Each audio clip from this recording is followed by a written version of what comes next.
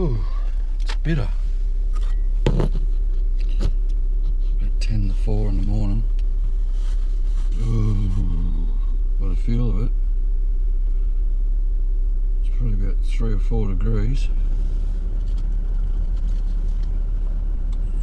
And we're going to go down the Parramatta River and fish this morning tide. I was thinking about putting the boat on and whatnot, but it's really gentleman's hours for that sort of thing, and with the full moon, I find it's a regular pattern with me every month.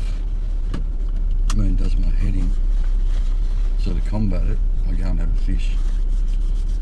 So today I'm thinking about, I looked at the tides about an 8 o'clock, 7:30 high tide, if I got it right, down the Parramatta River. So I'm going to go down there and I'm going to try a little bit of urban stuff. I'm going to try the drains and canals, just see if they come up.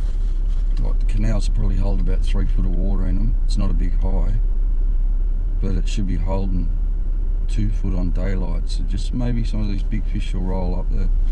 If not, I'll go out into the main, because there's plenty of water on the main river today, so I should get a fish in. I've got plenty of options, put it that way. That's what I'm trying to say. I'm just so bloody cold that it's hard to say it properly. Anyway, I'm going to turn you off and begin our video now. There it is. There's that full moon. It's a bit creepy, I was Sydney early in the morning. Plane. Train.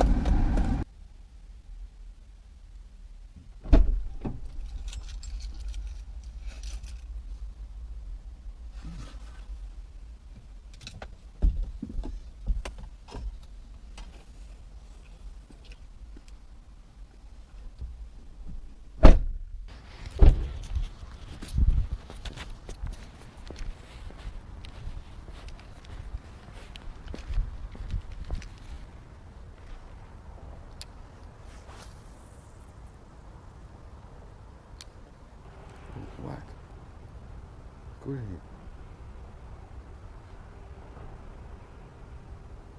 Oh no. There's the first cast.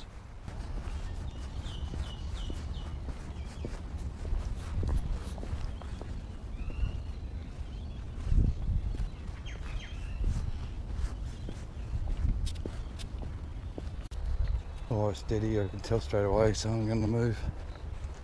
I hate the cold.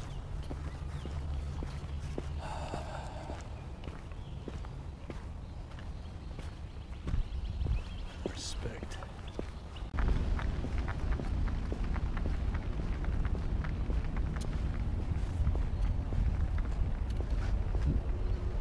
Old school razor wire.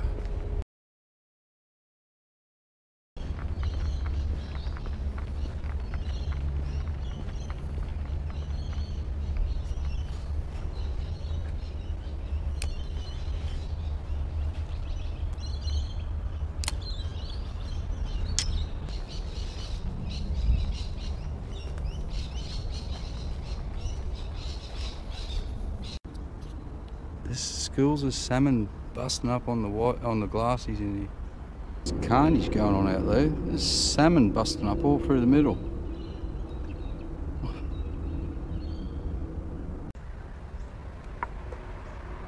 at the glassies everywhere.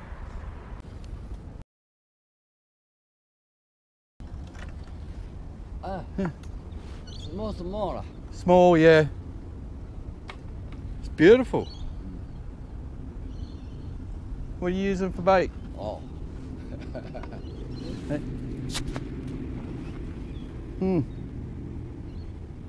I'll leave you. I'll go up here more. Okay. You have a good day. Okay. What's your name? Your name? I'm Aaron. No. Noi? Alright, see you, mate. Good luck. Thank you. Oh, what's your rod there? Oops. You need to get rod holders. Okay. See you, buddy. Alright. Here we are. There's a nice little bream. Just bear with me for a sec. real big bream. But, okay, the fact that where I am, just walk us over here, get a better idea where I am fishing. I mean, there's salmon up here early this morning. What an awesome fishery.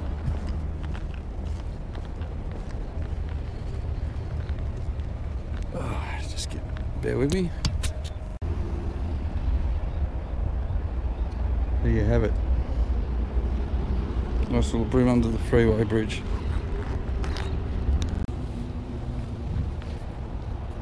Yep. There's the freeway. They can't get more populated than this. There's a healthy little bream that's rolled in for the winter. Glassies everywhere, there's salmon coming up. Beautiful. It's urban fishing I really love to do, and I don't know why this can't be a catch and release only. Filming?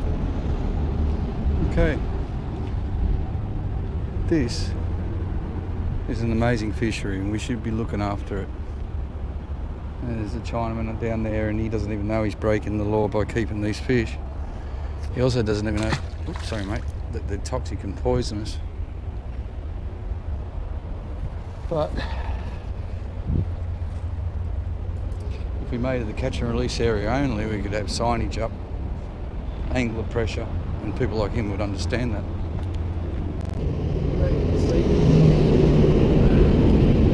just put the GoPro on. Yep. That I'm already on. Boy, come here. It's a good one. Oh no, it's just a hardy fighter. Just a freeway brawler. Whee. There's another one. Middle of winter, sitting under the M7. Oh, not the M7, where am I? That's great. That's Great Western Highway, just see. And look at that. Because I took that long to put the camera on, the hook's right down his throat. All I'm going to do is cut it off and put a new one on. That'll actually... See, buddy.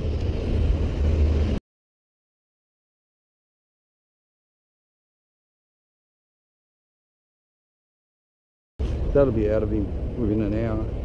And I know that because I've tested many of them with my live wells. Right, re-rig. And this is the same day bait I've had all week. I haven't kept it in the fridge or anything, just had it in the plastic. And 3-4 days later it's as good as what it was when I made it.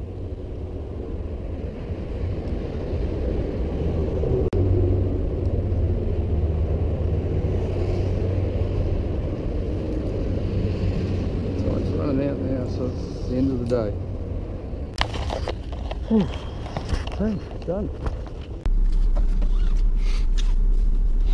Well, that was a bit of fun. I've put a bit of film in there of a Chinaman fishing down there. I'm not the police. I'm not to tell him what he can and can't do, but he probably doesn't have a clue that those fish could be toxic and he's eating them. Where I was fully aware of what I was doing, I let the fish go, and it's my little protest to allow people like me to fish these waters, because they are a sensational fishery. It's something to offer the young blokes and girls, and everything's so expensive these days. This is an option that right under our noses. We can park in public car parks. Look at this.